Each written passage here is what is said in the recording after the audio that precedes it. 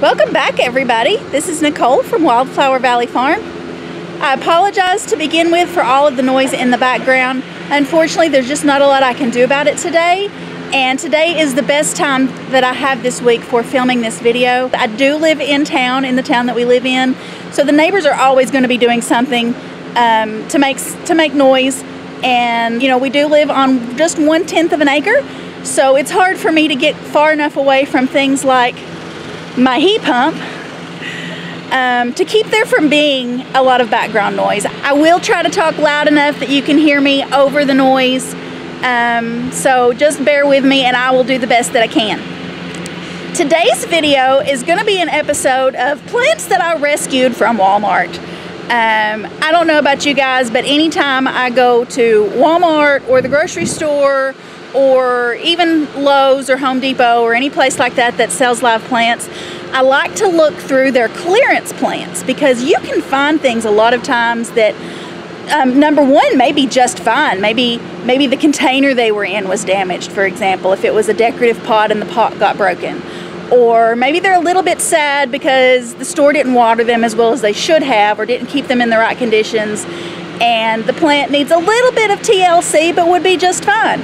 And a lot of times you can find some really great plants that are marked down for really bargain prices, and it's definitely worth bringing them home to see what you can do. So let me show you guys what I picked up at the store today.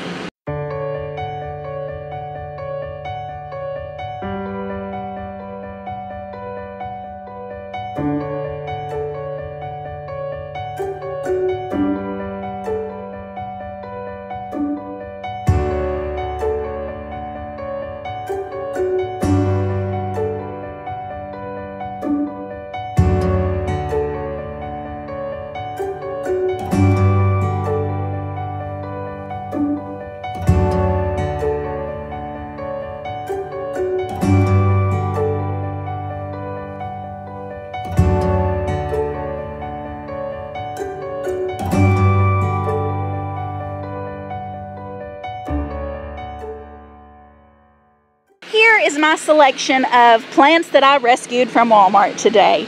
And actually, a couple of these plants, there's totally nothing, well, more than a couple, there's totally nothing wrong with these plants. This one actually I did pay regular price for, and then I accidentally broke it. You can see that broken piece right there. I accidentally broke it getting it home, but it will be just fine. I've been wanting some more aloe. I have some baby aloe plants in the house that really aren't doing very well, so I wanted a new plant to kind of start over with that one.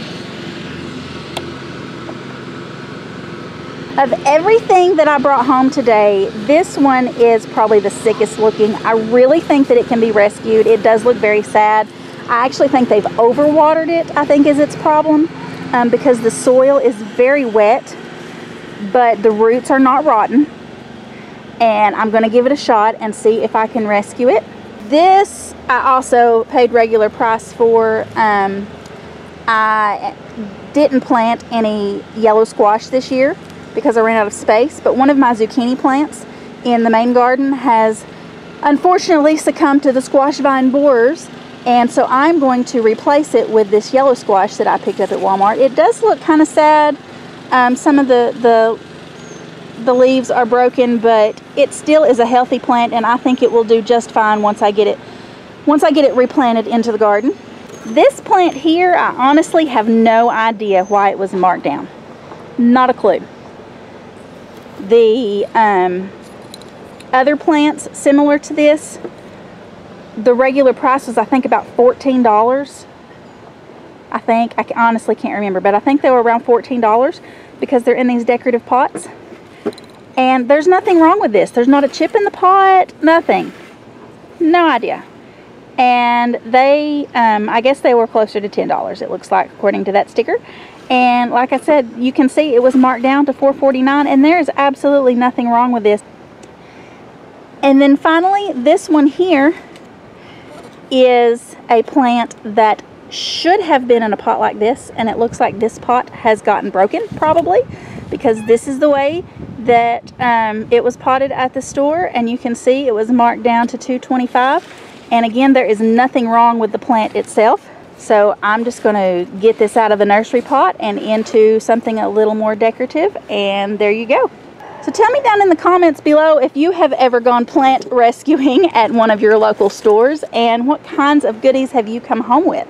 Thanks for watching, and be sure to subscribe down below so that you don't miss any of my upcoming videos.